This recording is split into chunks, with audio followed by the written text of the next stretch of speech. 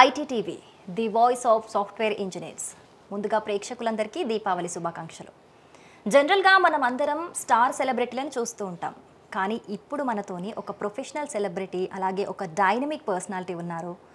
IT ఫీల్డ్లో తనకంటూ ఒక మార్క్ని క్రియేట్ చేసుకొని జెట్ స్పీడ్తో దూసుకెళ్తున్న ఇండియాలోనే నంబర్ 1 ఐటీ ట్రైనర్ ఖాజా గారు మనతో పాటు ఉన్నారు. సో వారితో మాట్లాడదాం. హలో సార్, నమస్తే. నమస్తే. ఎలా ఉన్నారు సార్? బాగున్నాను మేడం. సార్, మీకు ముందుగా దీపావళి శుభాకాంక్షలు.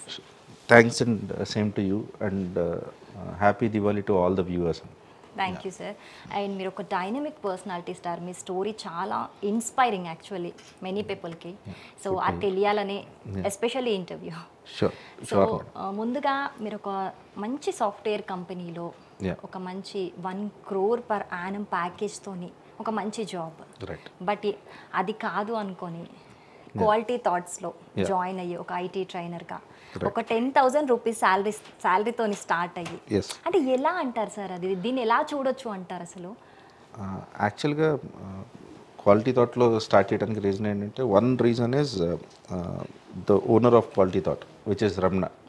So he was my friend and మేమిద్దరం కాలేజ్ టైమ్స్ నుండి టీచింగ్ స్టార్ట్ చేసాం అనమాట. For various reasons we had to start teaching. And ఒక్కొక్కరికి ఒక విషయంలో హై ఉంటుంది. సో జనరల్గా you draw salaries, you get big fat pay checks, all of that is right. కాకపోతే యూ గెట్ జాబ్ సాటిస్ఫాక్షన్ అన్నది when students get launched in their career. And నేను చాలామంది స్టూడెంట్స్కి ఆ పని చేయడానికి హెల్ప్ఫుల్గా అవుతున్నాను. కాబట్టి for me switching of this was not a very difficult job. And and when it comes to pay and all of that stuff, with your success everything comes.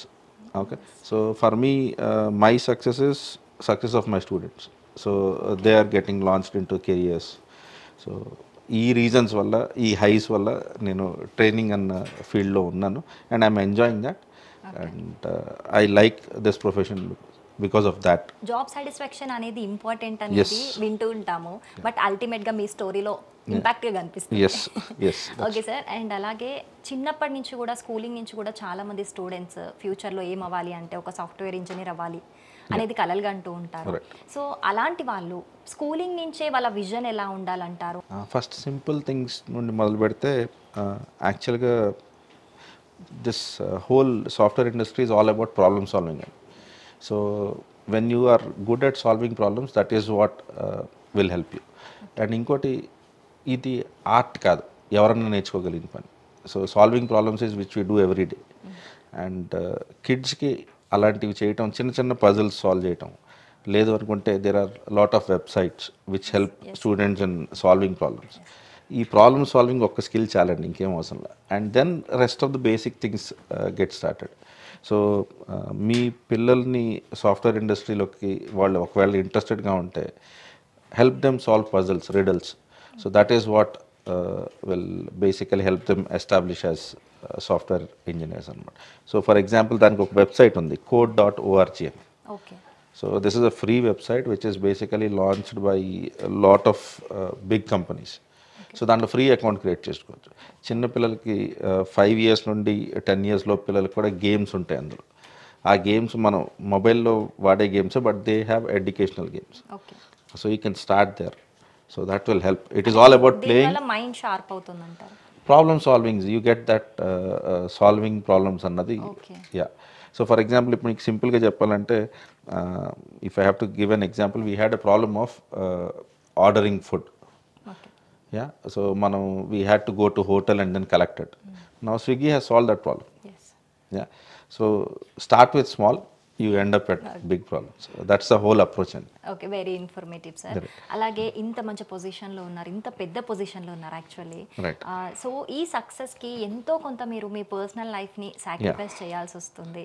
అసలు ఈ పొజిషన్లో మీరు ఎలా బ్యాలెన్స్ చేస్తున్నారు? ఒక సైడ్ పర్సనల్ లైఫ్ని, అలాగే ఇంకొక side ప్రొఫెషన్ని. It is all about priority అండి. So family is also extremely important, but the whole point is it is all about priorities, right? So anyone who is in IT, it is not that it is a 8-hour job. మూవీస్లో చూపించినంత అలా ఉండకపోవచ్చు.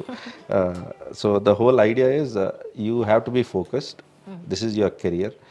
The way I look at career is, ఇప్పుడు for example నేను మాట్లాడిన చాలా రా example అయినా, నేను ఏ కెరియర్లో అయినా అసలు ఎందుకు పని చేస్తానండి?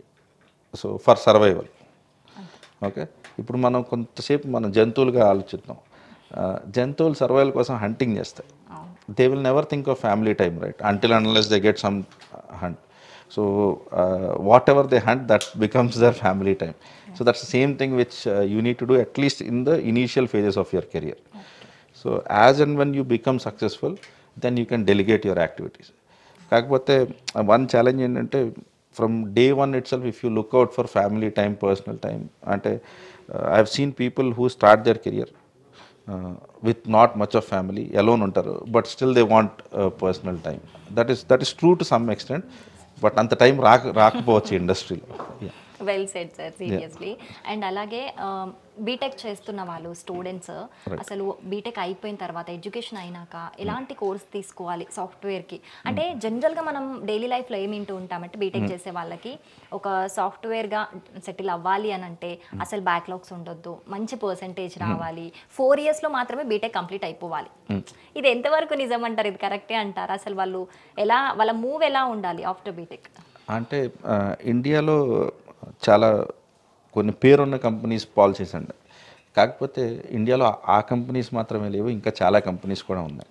అండ్ జనరల్గా we have this problem in India. If you think of abroad, చాలామంది ఫ్రీలాన్సర్గా స్టార్ట్ చేస్తారండి. అంటే ఫర్ ఎగ్జాంపుల్ గూగుల్లో మీరు వినే ఉంటారు, ఆర్టికల్ చూసి ఉంటారు. దేర్ వాజ్ గూగుల్లో ఒక ఇష్యూ ఉంటే, ఎవరు అసలు ఐటీకి సంబంధం లేని తను రిపోర్ట్ చేస్తే Google has hired him as a tester అని.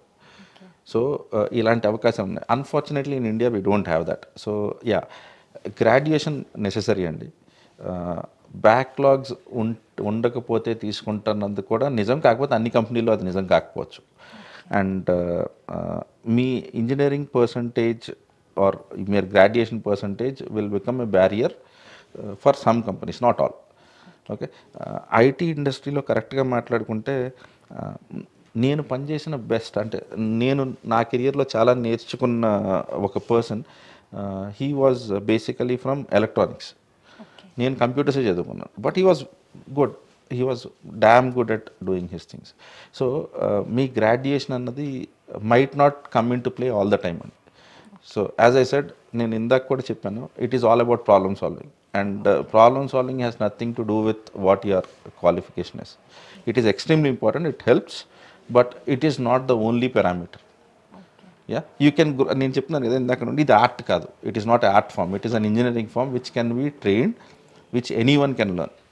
కాకపోతే ఏంటంటే వీ హ్యావ్ బిల్డ్ పర్సెప్షన్స్ అండి. అంటే ప్రోగ్రామింగ్ అంటే కష్టం, ఓకే, ఇలాంటివన్నీ మనం బ్యారియర్స్ పెట్టుకోవటం వల్లే కొంత ఇబ్బంది అనిపిస్తుంది కానీ, but actually it is not that case.